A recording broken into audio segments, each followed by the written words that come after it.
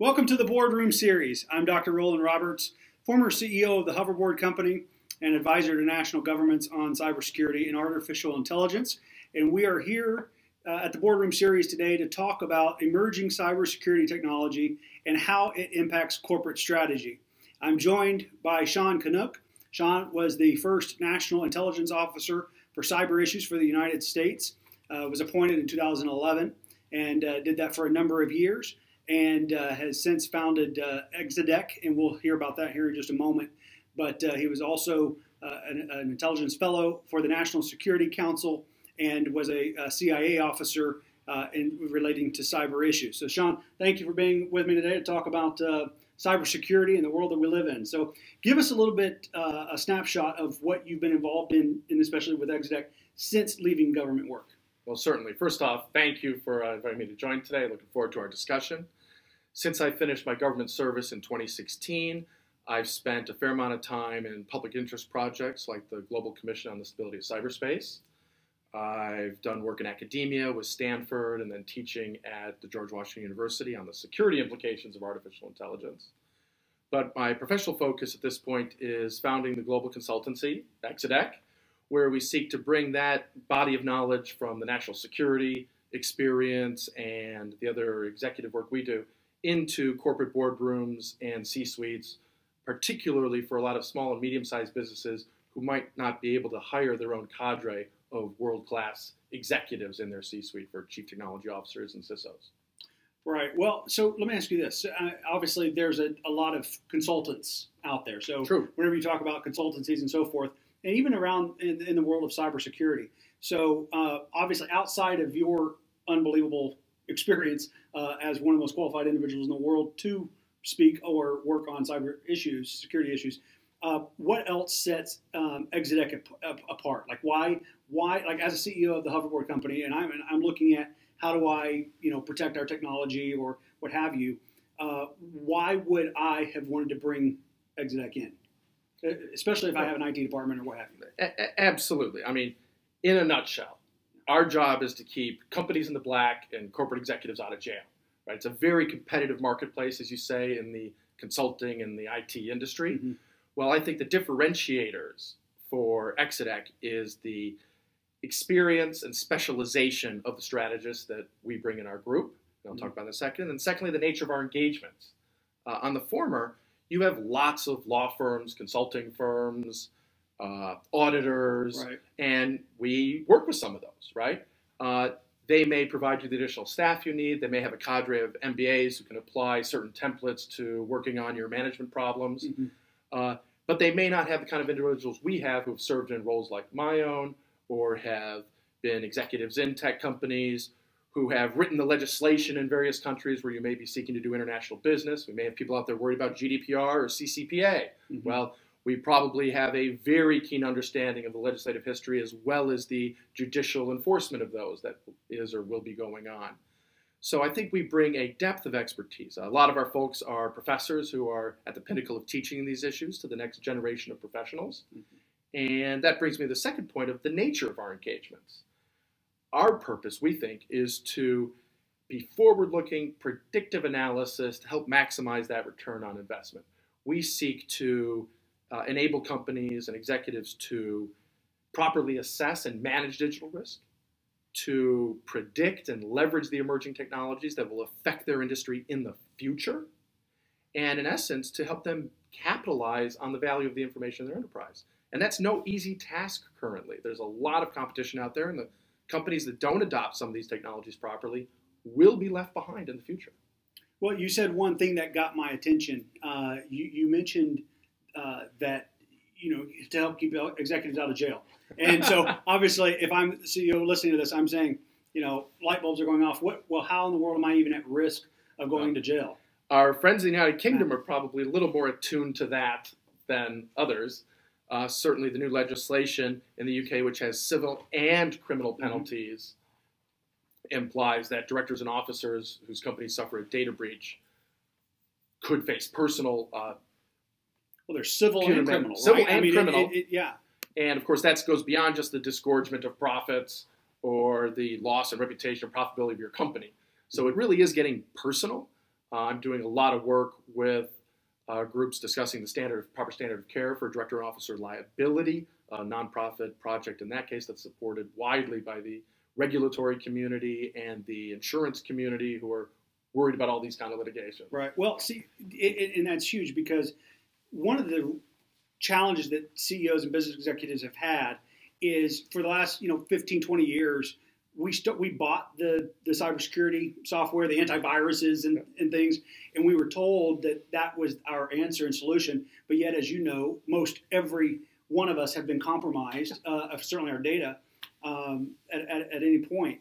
And so it hasn't worked. So whenever you bring a solution that is an expensive solution to, or you add in technology costs plus consultancy costs and so forth, I'm trying to create and find the value of why invest in cybersecurity. Why should I, whenever I'm worried on a Sunday afternoon here, I'm worried tomorrow morning about selling my product. I'm worried about the retail industry that I've got to compete with, my other competitors, the manufacturing issues that I have in the problems in the supply chain. I'm thinking of all of the commercial side. I'm not even watching my six here, the flanking maneuvers that could completely take me down, such as a cyber issue. So I would, succinctly say we're here to support the CSO. Most people think I'm saying Chief Security Officer. I'm saying the Chief Strategy Officer, and then the CEO and the board, because all of this concern we're talking about has to be a part of your corporate strategy.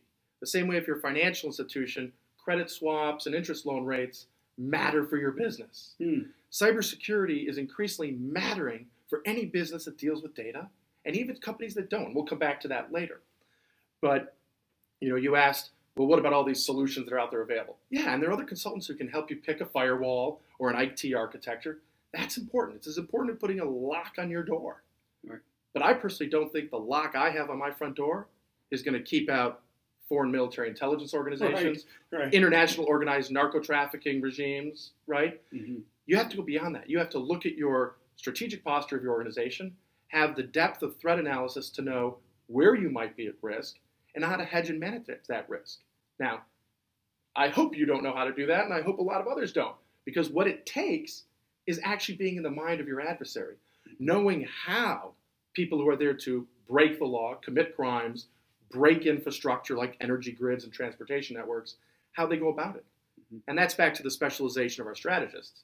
We have folks who've been in sensitive government and law enforcement roles in a number of countries, and they understand how targeting and cyber operations happen. They have detected and curtailed disinformation operations in numbers of countries and areas. So if you don't understand how the other side thinks, which again, most companies shouldn't be doing that because it's illegal, you can't properly prepare. I need a lock on my front door. You should have a firewall. You should have an intrusion detection system. It should be dynamic. I offer that is not going to distinguish you and make you the most profitable in your industry, that alone. Okay, and so speaking of profitability, because that's what a lot of it always boils down to. Absolutely. In a business.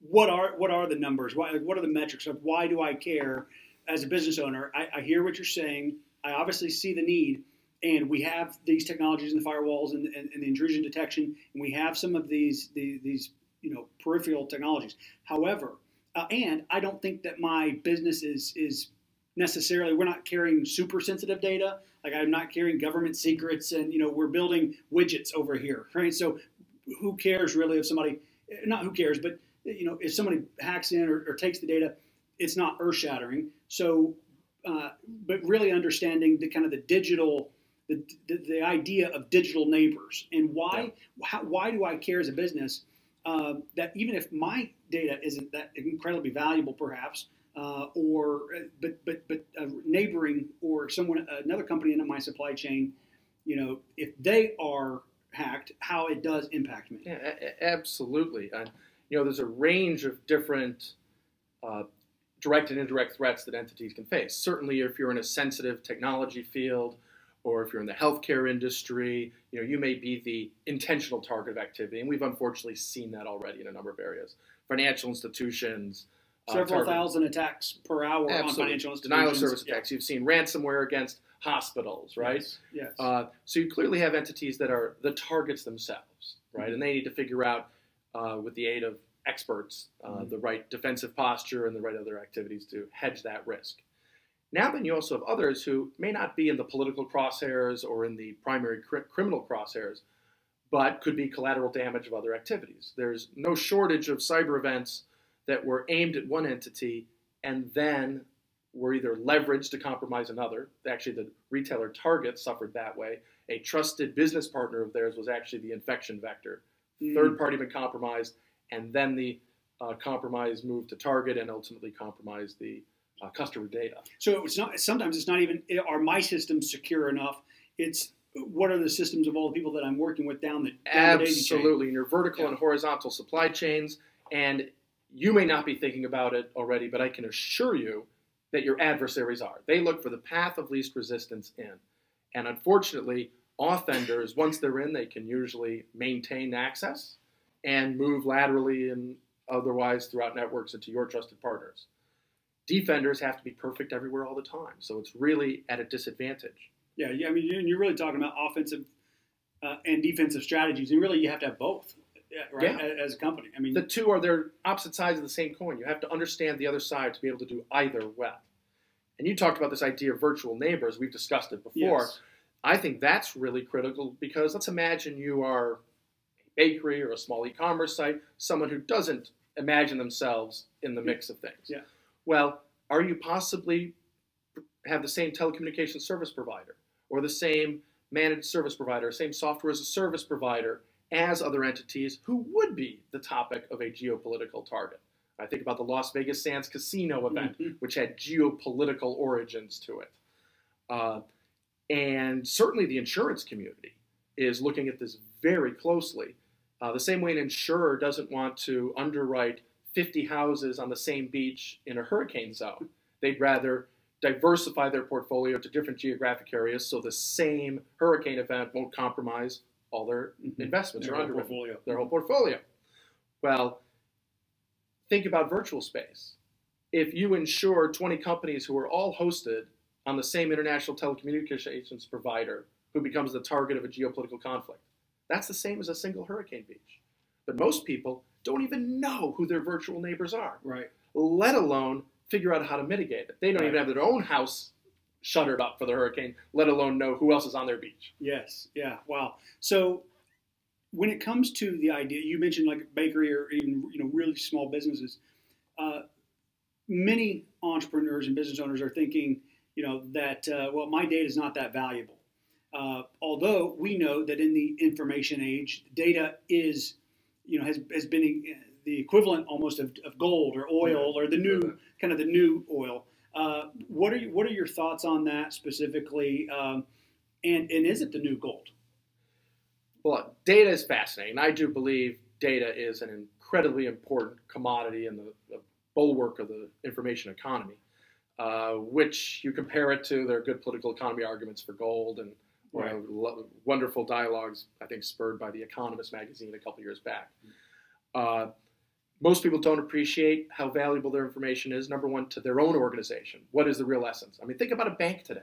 There may be brick and mortar ATMs, but at the end of the day, a modern bank is a data company. Right. It's a database. And the integrity and security and trustworthiness of that database is what's important. Right. Now, some of those banks who have trading arms, the communications link to where they do their high-speed trading is equally important, right? But it's about data. Your customer list, even if you're a small retailer, is probably the equity value in your company. Your life's work and your proprietorship is the goodwill of your customers. You have a horrible breach of all their personal data, they may not be interested in coming and doing that transaction with you in the future.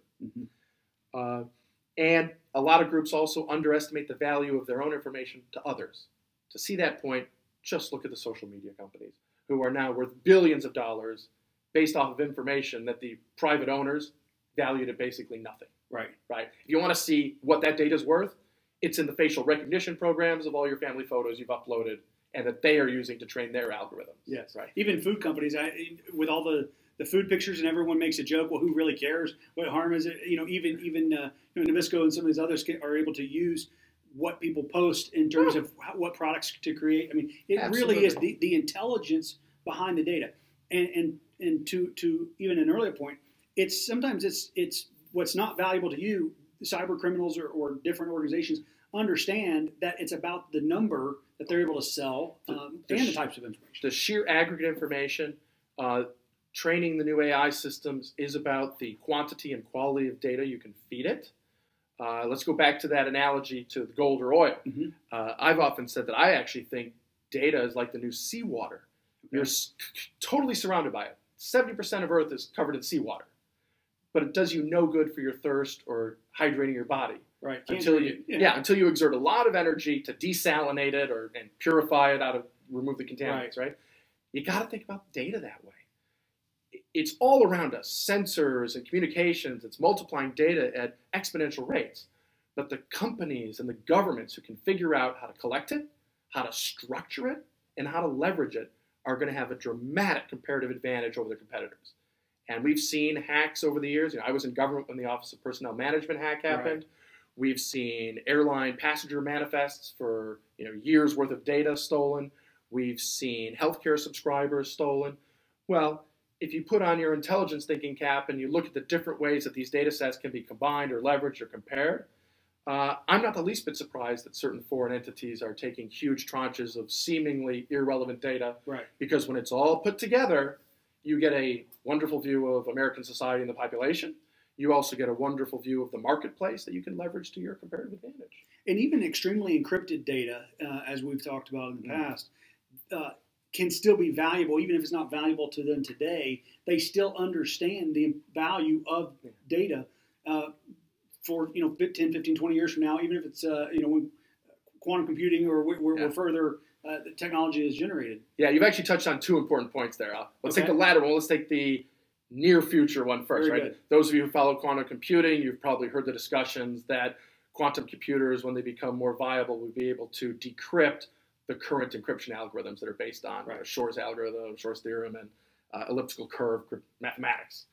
That is likely, and you do have some entities, nation states out there collecting currently encrypted communications for the day when they will be able to process them.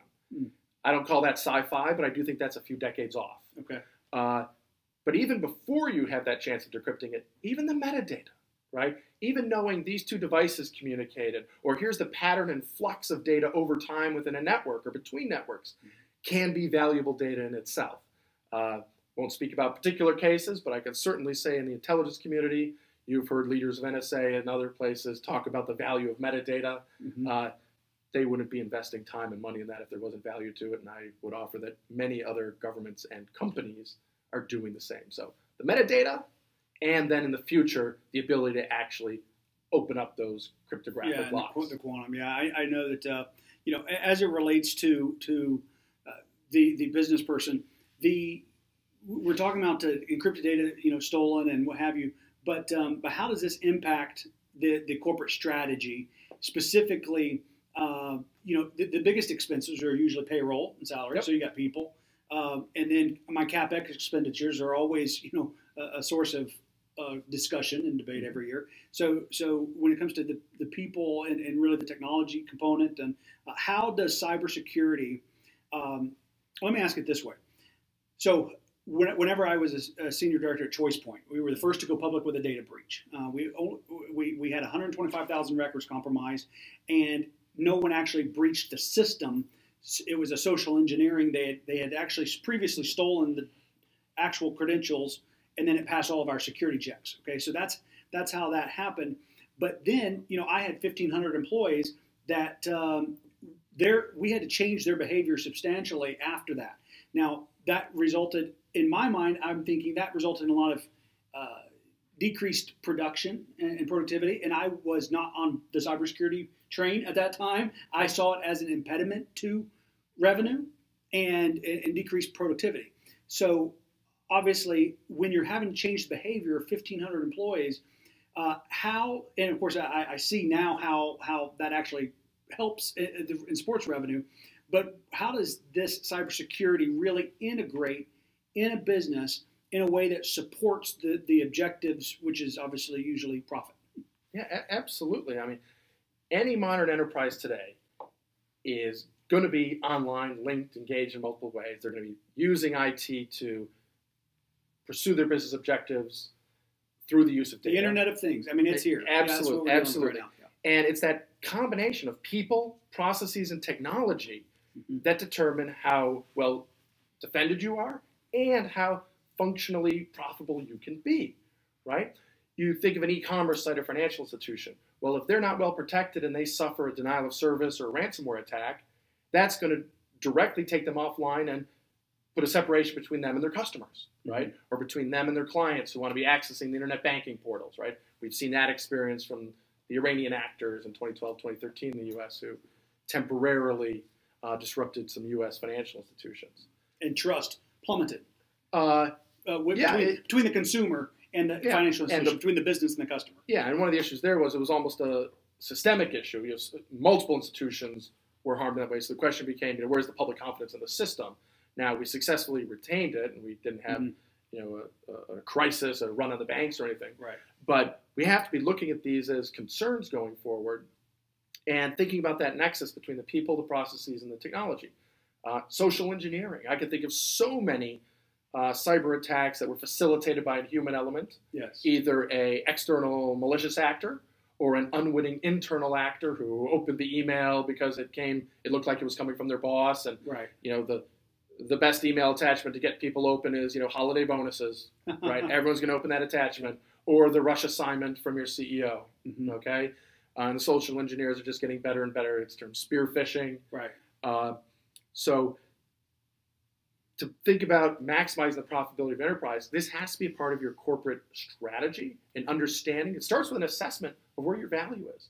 I think back to the Saudi Aramco case where they had a major corporate breach that ended up destroying about 30,000 of their corporate PCs, but it didn't migrate and affect their petroleum drilling, extraction, and transport mechanism. Well, if you're Saudi Aramco, world dominant petroleum company, that's your lifeblood, right? So every C-suite needs to start with asking, where is the essence of our value? There are things that are essential to continuing as a business, and there are other things that are nice to have. There's one UK tech company that used to actually be an incubator for other technology startups, and it's quite sad. A few years ago, they went out of business in the matter of about 4 hours. They were compromised with a ransomware.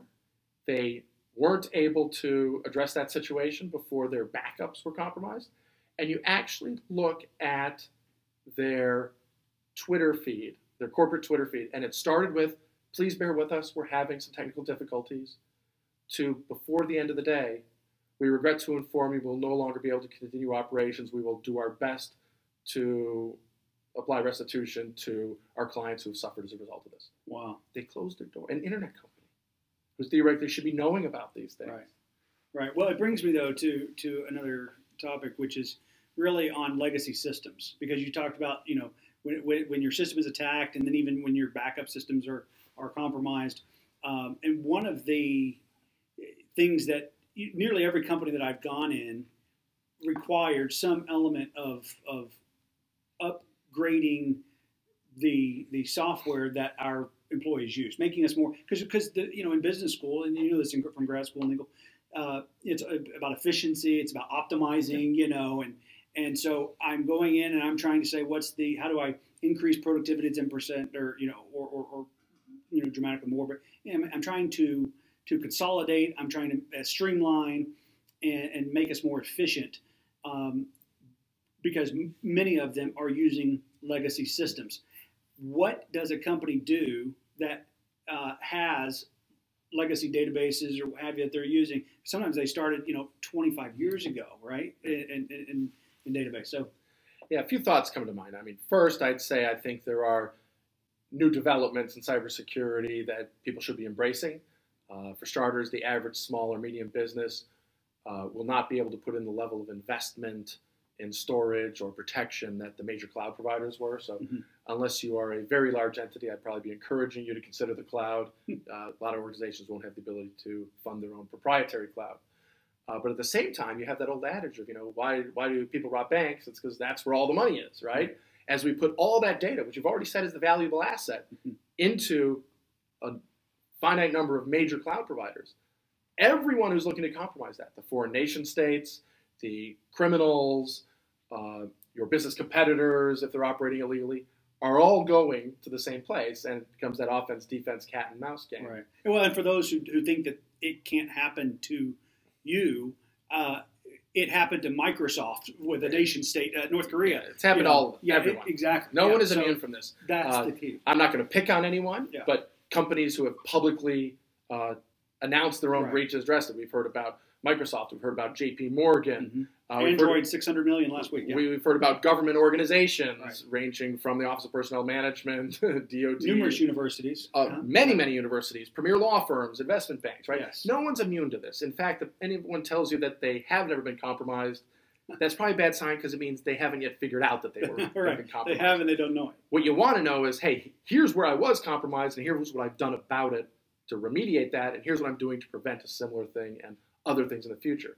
That's, again, where Exedec hopes to help you is what is the next generation of attack, right? We need people helping clean up last week's mess. You also need people telling you where next week's and next year's mess is going to be, and that's where we try to provide a comparative advantage. But I want to go back to one thing you said. It's a funny point about the legacy systems, right? Yes. You still do have major elements of the infrastructure that operate on networks that were built years ago and include hardware and software programs and hardware devices that might be considered antiquated. Now, in certain elements, that's actually provided a degree of what we in the government used to call security by obscurity, because it's actually difficult today to go out and buy a COBOL or a Fortran programming book. So if you had certain mainframes that are still in use for financial clearing systems or something, that may actually be a little tougher for a modern criminal to target because that's not being taught the way it used to be. It's also relevant where you can't maybe buy that book translated into certain languages that political extremists or criminals might be more, there might be their first language. So I'm not advocating everyone to, live in the 1980s, but it has been interesting a couple places where certain attacks were attempted and they were unsuccessful because of how antiquated. The younger perpetrators weren't familiar with some of the older architectures. Well, and I think I advocate moving to the cloud. Right, yeah, that's what you clearly. But the key, like any good expert, though, is to know where you can and where you should and where you should not. Yeah, absolutely. What do you leave legacy? What do you upgrade? And thinking about the viewers of the Boardroom Series, there is no one-size-fits-all solution. Right. Remember, you have to think like the perpetrator to know how to be a good defender. Yes. You also have to think about the nature of cyber attacks. Excuse the somewhat military analogy, but a 9mm bullet will do the same thing to every human body, right? The same piece of malware will not have the same effect on all different kinds of corporate networks. It depends on the equipment you're running, the software you're running, how you've engineered the system and connected the devices. So if I were going to run an offensive operation, and let's hope people out there only do it in defense of national security and public interest or law enforcement investigations, but there's usually an initial phase where you're doing research and investigation to acquire the targeting data you need to run a successful op that does only what you want it to do, does what you want it to, and only what you want it to do, right? Not harming additionals. And then you actually go proceed with the activity. That first phase is essential to knowing what you're going to get. A lot of the problem we see in today's world is people don't realize what's going to happen when they release a piece of malware. They either get less than they wanted or more than they wanted. Sometimes they mask it as one activity when WannaCry and NotPetya were allegedly ransomware. Well, no, they weren't. They were state-sponsored activities for other political purposes. But it's not a one-size-fits-all solution, and that's why it's a part of your corporate strategy. It's about the return on your investment, because as you said, it's an expenditure. It is, right? Yes. But what percentage of your annual revenue are you willing to spend to ensure your enterprise value, your customers' goodwill?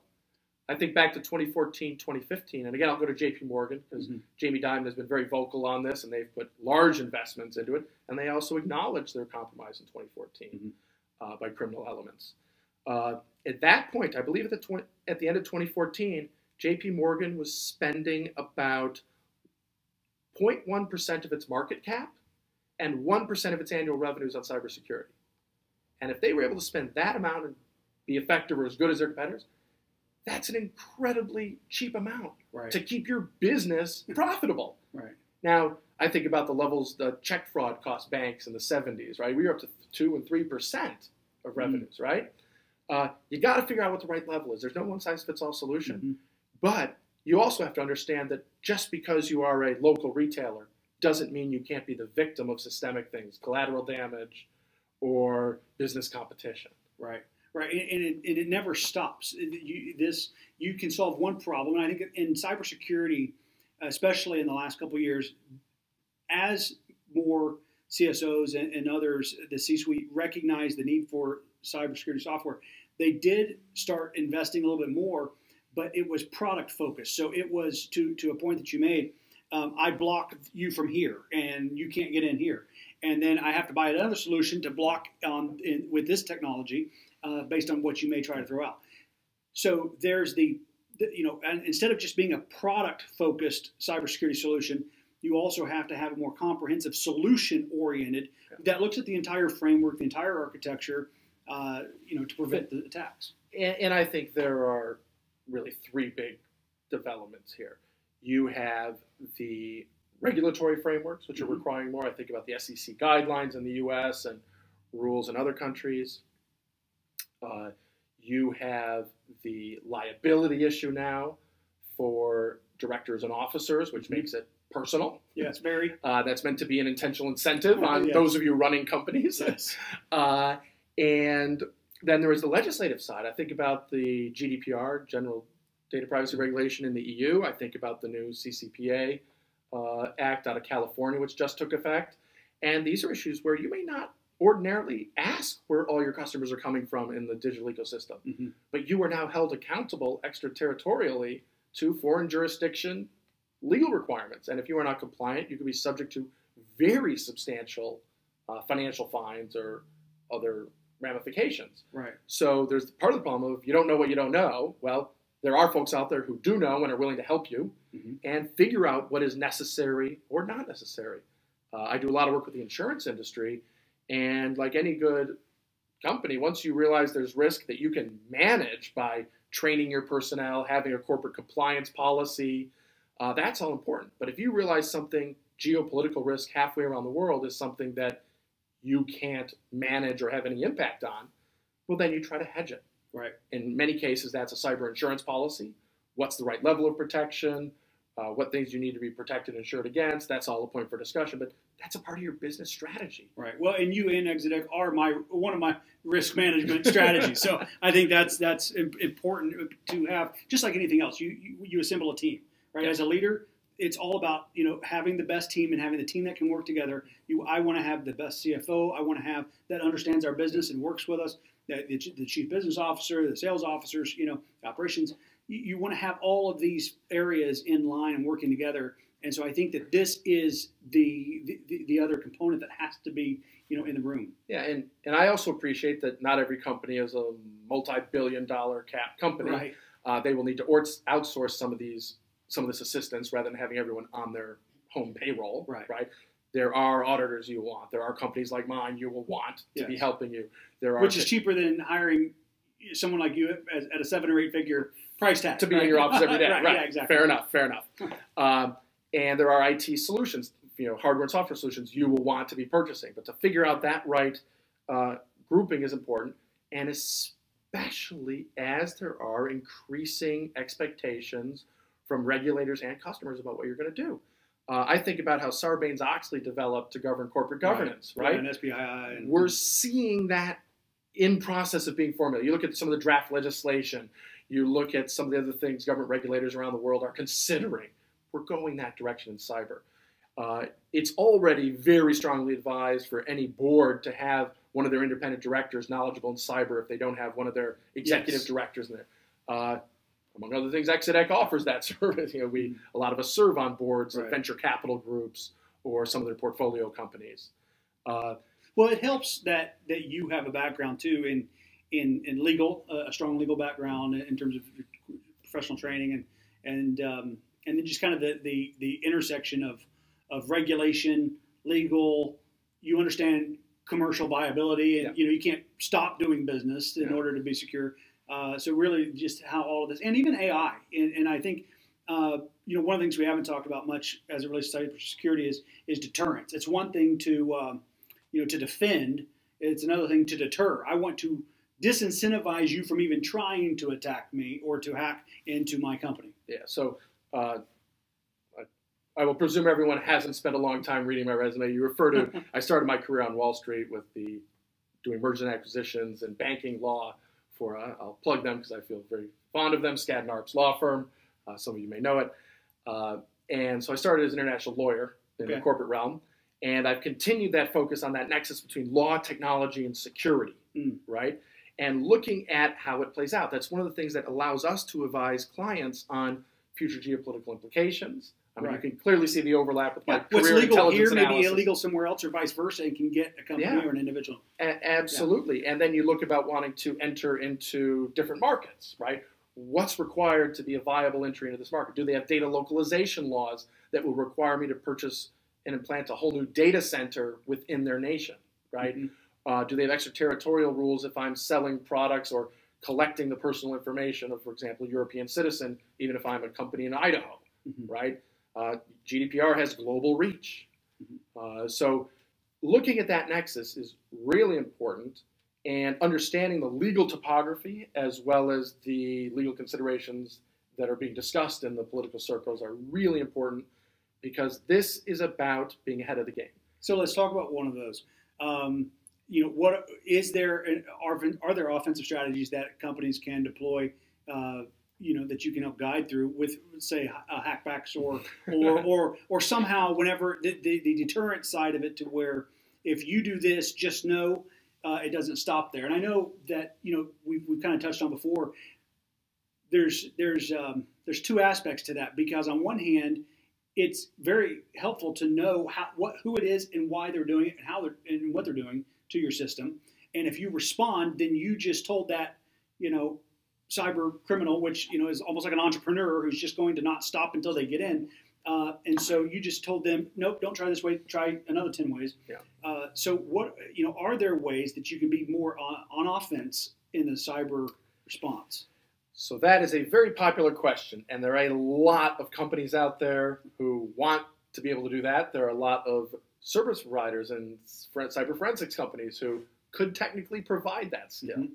At least in the United States, that is currently not happening, and it's ill-advised by most general counsels, because it would be illegal. It would be a criminal activity under Title 18, Section 1030, our Computer Fraud and Abuse Act. That said, are there certain entities that have done those things around the world? Yes, but they're really operating in the criminal space because they are violating laws by hacking back. Now, there are things short of an actual hackback where you disrupt the other system or the other person's data, where you can try to beacon your data or watermark your data, but those then do not have a deleterious effect on the other end. Right. So hackback, I would actually advise everyone not to do, especially if you're in the U.S., because it is illegal. I instead argue that you have to have a business strategy to protect your greatest assets and resources, to have a good holistic defensive approach that encompasses people, processes, and technology. And I tend to like to refer to it, we try to make our clients the fastest three-legged gazelles out there. No one is going to be perfectly safe and secure in the space. Offense has the advantage over defense technologically, at least for the time being. But you want to protect yourself as well as you can, which can be a very high level. But even more important than your absolute level of security is your relative level of security. Because unless you actually are the target of a specific rogue state, or unless you are injecting yourself into a specific international conflict, the odds are you won't be a direct target. Now, you might be collateral damage or something else, like we discussed before, but there's an opportunism to this, especially when you come to the criminal enterprises. It's just like someone walking down the street looking at which house they want to break into.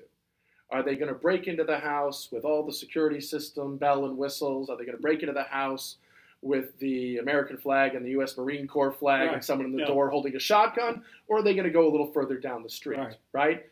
We can help you be that least desirable target. Yes. Yeah. So, you know, one of the biggest challenges, and this is a broad cybersecurity and really goes outside of it a little bit, but I think it's relevant, and that is disinformation campaigns as it relates to business. And it's almost an age-old kind of a thing, but like the game of telephone, you know, if I tell you, by the time it gets around, you know, it's completely different. And really, disinformation, But the reason why it's so pertinent is because information can travel so much faster today because of social media.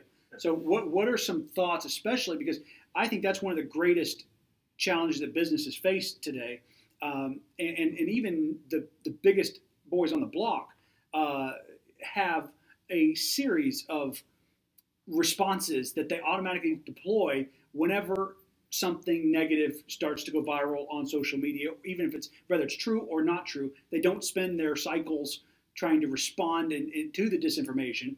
So what are your thoughts on this? Well, first of all, a lot of the popular discussion on the disinformation issue is election related. Yes. We're certainly all hearing about that. Right. But we want to focus here on the commercial side of it because it is incredibly prevalent in the commercial competition space too. Right. It is not new. Disinformation, business intelligence. This has been going on for years, just in other media. Yeah, I think they're going out of business. I'm not sure, though. I'm not sure. But I heard they might be. No, or they won't be able to fulfill the orders. Right. No. Yeah. And what it really comes down to is this difference between quantity and quality. And bear with me for a second, right? Yeah. If I show you one neon light bulb, it's scientifically interesting how it luminesces. If I put 10 in the window of a bar or a tarot card reading store, it's a nice little sign, right? Mm-hmm. But when I put millions upon millions of them together on the Las Vegas Strip, in Times Square, or in Akihabara in Japan, it is a completely different experience and impact. The changes in the scale and scope of data transmission, data replication, and the opportunities for misinformation, disinformation, that change in quantity has actually taken on a qualitative impact, which means the game has changed. And the most important issue, the first bit of advice I would give to anyone, and really getting into what a corporate action plan would look like would take much more time, and some of the things we do provide. But the first thing is, if you do not have that in place, you will fail the day you encounter that disinformation campaign. This is not something you can respond to on the fly. You talked about the folks who are prepared for it, right? They have their own strategy that they use. It's not just about blocking your opponent at each point. Right. It's about taking control of that dialogue, maintaining your brand reputation, ensuring that your suppliers and your purchasers don't start failing on those contracts because they believe you're going to breach, right? Mm-hmm. It is about knowing how to respond to and not just to the external audience, but also to your own employees. What's happening, right? There's trust on both sides, internal and external. So this is a really important point. Can't solve it here in our 1 hour session together, but I'd say the one freebie tip is you got to start thinking about this long before you are the target or the incidental victim of any of this. Otherwise, you will fail. And one of the things that we've said, it's not a matter of if, it's probably not even a matter of when. It's you already have been. But from here on, let's be smarter about it. Yeah, or how much, and can you mitigate it? Can you manage it? Again, I often don't talk about cybersecurity because that makes one think it can be perfected. I talk about information risk and information risk management. Right. Even if you know you can't be perfect, how good can you be, and can you be significantly better than your competition? Yeah, very good. Well, Sean, thanks again for joining us today. We've been talking about emerging cybersecurity technology and how it impacts corporate strategy. And so we're glad that you've been able to join us on this edition of the Boardroom Series. Thank you. Thank you for joining us this evening for the Boardroom Series sponsored by Exedec International. We enjoyed having you this evening and look forward to seeing you in the future. If you would like to continue the conversation with us, please join us at exedec.net. My name is Matthew Kanuck, Chief Marketing Officer for Exedec International, and I invite you to join us for our next episode where Professor Brendan Purcell joins Dr. Rollan Roberts to discuss the business implications of artificial intelligence. We'll see you then.